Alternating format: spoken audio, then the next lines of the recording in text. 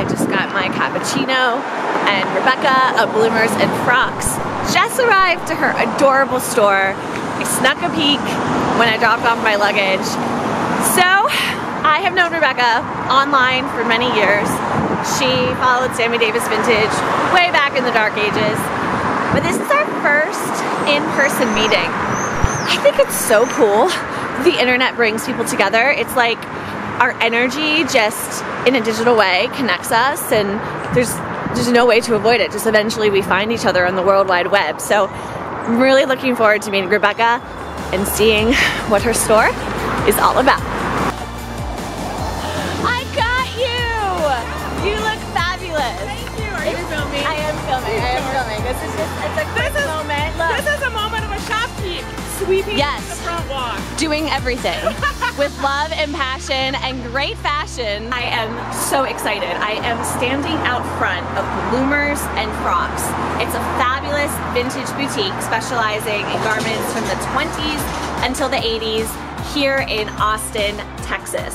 I've known the chief clothing curator, Rebekka, since 2010 when she started selling vintage online. She opened the shop in 2016, and when I knew I was coming down to Austin, she was my #1 pick for a store to profile. So what we're gonna do today is we're gonna meet Rebekka. We're gonna learn more about how she started the store, the pieces she carries, her inspiration, and she's gonna choose a few vintage garments for me to try on so you guys can see how they look and you can vote for your favorite in the end. So let's go meet Rebekka and spread some vintage love.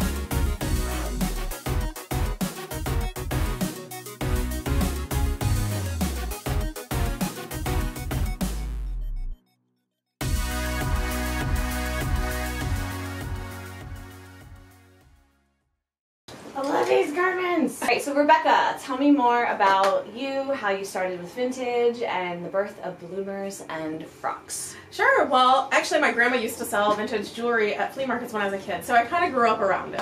Then I ventured off into the real world and worked in nonprofit and government work and economic development and small business development, and worked with tons of vintage owners here in Austin. I don't know if you know, but we are kind of like a vintage capital here. We're pretty amazing. We have 30 vintage shops right here in Austin. I didn't know there were 30. There are 30. Oh yeah. my gosh. And so working with them, I just kind of got to know the business, and I had a mentor in the business, and I traded her kind of marketing knowledge and she traded me vintage knowledge, and it was a great relationship. And I happened to be in upstate New York at an estate sale, waiting at a wedding, and just browsed and found all this vintage, and my business was born. My vintage comes from Colorado, Michigan, throughout Texas, California. Like, it comes from all over the U.S. Wow. And we really curate to get the best of the vintage. Everything you find on the racks won't be stain, damage, holes, and it's all been professionally cleaned. Let's take a look at some of your pieces. Perfect. Is this amazing 70s pantsuit. It's a jumpsuit. Gasp! Isn't that amazing? I had a bride try this on, and this needs to be worn to a wedding or a rehearsal dinner or something amazing. The cream and gold together, phenomenal. If I were getting married anytime soon, I would have an outfit change into this after the dress. This would be my dance floor dress. Oh, I can see you rocking this, Sammy. Boogie boogie on the dance floor. Love it. Okay, so I especially love details around the neckline and this like kind of embroidered gold thread.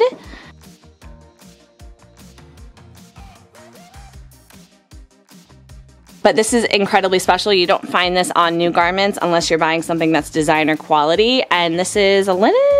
Yes. That is lovely. That is like a linen jumpsuit instead of a linen suit. And it has some awesome kind of flared Poly chiffon covering. Chiffon covering that gives it a very dressy appeal. So I really want to try this one, Rebekka. So Sammy, one of my favorite pieces in the shop is this 1920s embroidered blouse. Ooh. It is a sheer cotton. It is absolutely stunning on. And it's one of those pieces that, you know, it's almost 100 years old. And the great thing about this is you can pair it with something totally unexpected. Like, I don't know, a Bling, bling skirt. Yes. And we can totally accessorize that so you don't look Little House on the Prairie, but look modern chic. Okay, first of all, that's a great line. No Little House on the Prairie unless it's like on trend. This blouse, if, you know, I was looking at it, it does not look 20s at all. Like, I've seen a lot of 20s garments. I've collected them from, you know, estate sales and like theater shops going under, and they're just decaying and falling apart. This looks like brand new, maybe 10 years old, if that. So this is an amazing piece. It's been well preserved. I'm wearing a leopard bra today, so we might see a little bit of tiger action or with leopard action. Yeah. So this is such, you know, this is such almost like a high-low look for vintage, where you're pairing the 80s and the 90s with the 20s, 30s, 40s and making it work. Exactly. Love that. I'm excited. All right, so Rebekka, I want to see some of your favorite pieces from this rack. This store is massive, by the way. Like, it's, how many garments do you think are in the store? Gosh, I don't even know. I should probably do some inventory. She should probably be able to know that there's probably 500? Probably 500 plus in clothing, and then probably another 1,000 items in jewelry. Oh, wow. And if I don't have it here, I have a secret storage unit. Secret storage. Don't tell my husband. Shh. I don't know if we want to edit that into the video. But this appears to be like, is this like a 50s rack? Explain how you merchandise. So we do by color, and because we are in Austin, Texas, it is so hot year round, so we always try to find natural fibers. So we find cottons and linen. So this is kind of our 50s, 60s, there's some 70s and 80s in here, but cotton linen day dresses that are just super easy to wear, some easy to throw on, throw a belt with it, and throw on your flip-flops, and you're ready to go in Austin with style. Awesome. I want to see some of your favorite garments from this rack. This is one of my favorite ones because there's a big misconception that vintage is only for smaller girls. And one of my favorite designers from the 60s is Shelton Stroller. And this is just a simple, easy shirt dress to wear. And it's a larger size. This one's, it says 20 on it, but that's deceiving. So something we do here in Bloomers and Frocks is we put the actual bust, waist, and hip measurements on the tags to help you shop. So this one's an extra large. I'm a modern size 14, this fits me. So curvy girls can shop in here too. She's gonna find me something that's 50s. You know what? This one's gonna be close. I'm gonna pull this one for you, Sammy, because I know how much you love the 80s. But this is a 50s that they redid in the 80s. So let's get you the original and look at the jacket that goes over it. Look at the jacket. This jacket is something that you can wear on its own as well. You can see the sleeves on. Yeah. Yeah. This is one of those pieces, like, I'm looking at it right now and the jacket almost looks like a raincoat. Exactly. But I know that it's going to look so good on the body because, again, I have more experience. So when you guys are shopping vintage and you're like, oh, I don't know about that, just give it a chance. Just like you want to give peace a chance. Like, give vintage a chance and try it on because you never know how it's actually going to lay on your body as opposed to the hanger. So let's try this one on. I would never have pulled this one for myself, so I'm curious to see what this looks like on. Perfect. Awesome! So the fitting room is behind me. I have about 4 pieces to try on that I picked and that Rebekka picked for me. So let's go see what they look like on. Excited, Sammy, come on out. Ah! And I just shook the whole store. I like heard it shake.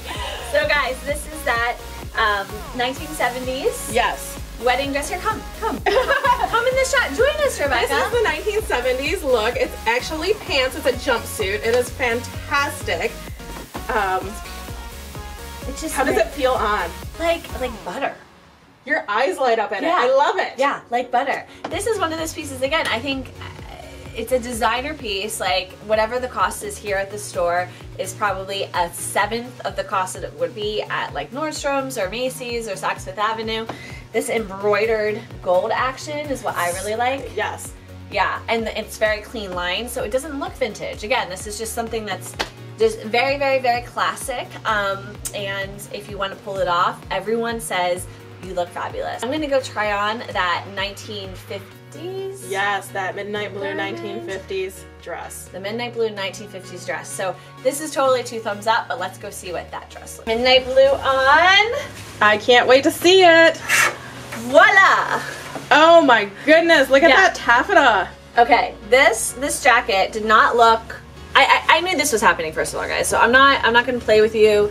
I knew it would look better on the body than it did on the hanger, but again, this is evidence that sometimes you just have to try things on. The sleeves are crazy. I don't even know what to call this style of sleeve. It's almost witchy, isn't it? It is almost witchy. This point right here, like honestly, I would pull this jacket off, throw on black leggings or like a black hat suit underneath this, and then make this your statement piece. How phenomenal would that be? Right. And it has just like a little bit of shine, and it's super light and like it feels water resistant, even though I wouldn't wear it probably outside in the rain. I just love that sound of taffeta. Yeah, the sound of it. And the dress is perfect. It's super flattering. It's the best length for like a formal dress if you want to spin around. And yeah, I really like it. I think that the dress I normally wouldn't buy or wear. I like it with the jacket, but the jacket for sure is a super modern piece. It's, like you said, like yes.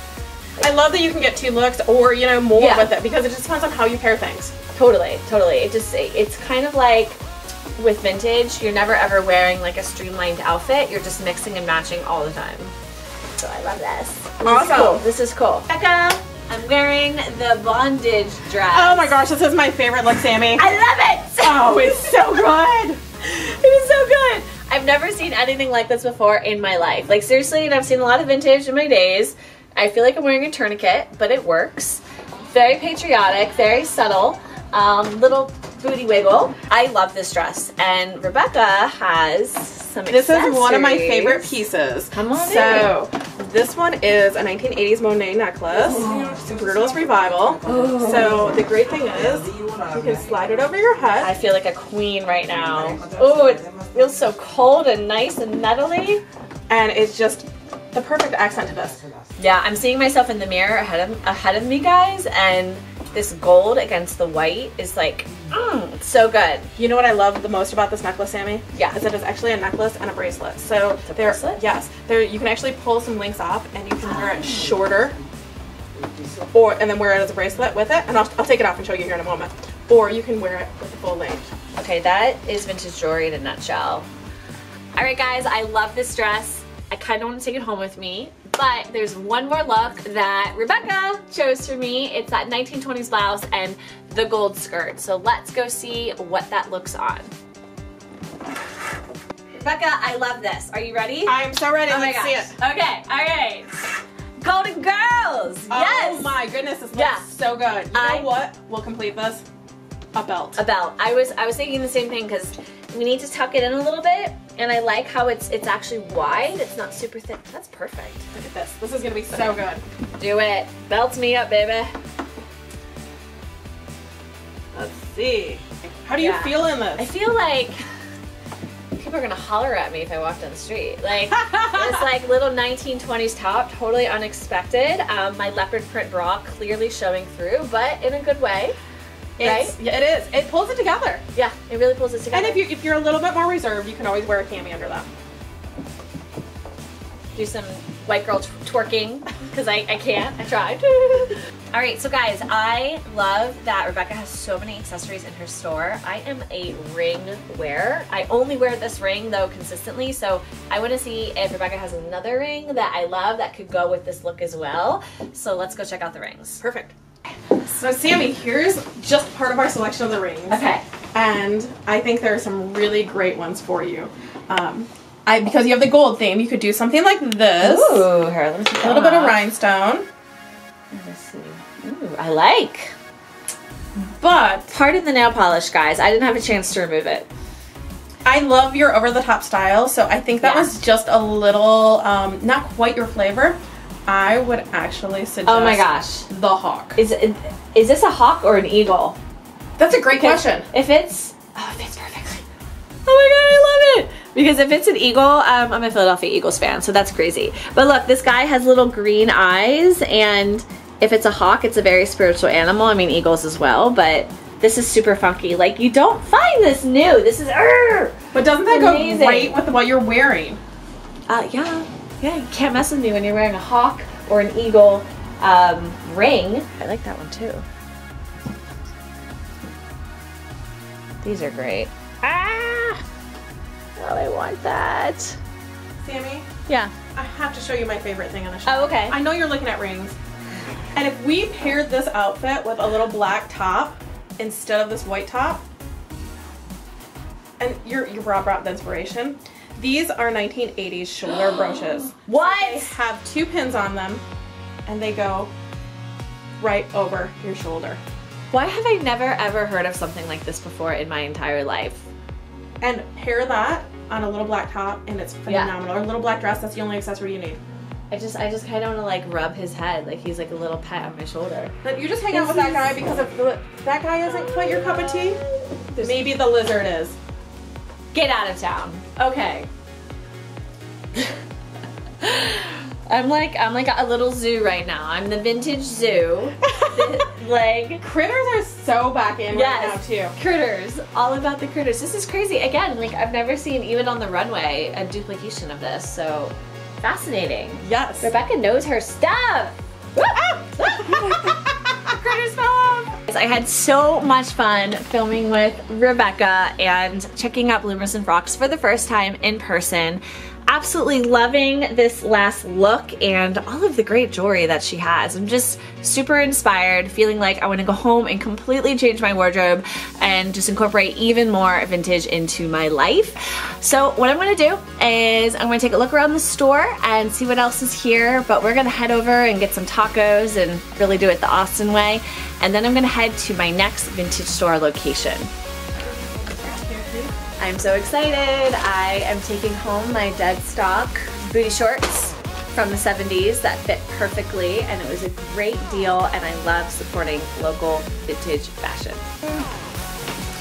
Alright guys, I've got my Werther's Originals candy because we've been filming all morning and I'm starving. So we're gonna go out, we're gonna get some tacos. I have changed into this outfit that I bought at a vintage store in San Antonio, which is either an episode before this one or an episode coming up in the future. Love this look, and we're gonna go check out Revival Vintage and see what the rest of Austin has in store.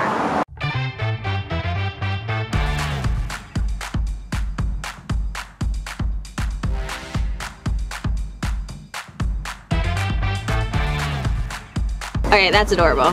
My Mexican coat. Oh, they're so good. Usually don't do this on camera, but when in Austin, yum. Oh my god, it's so good.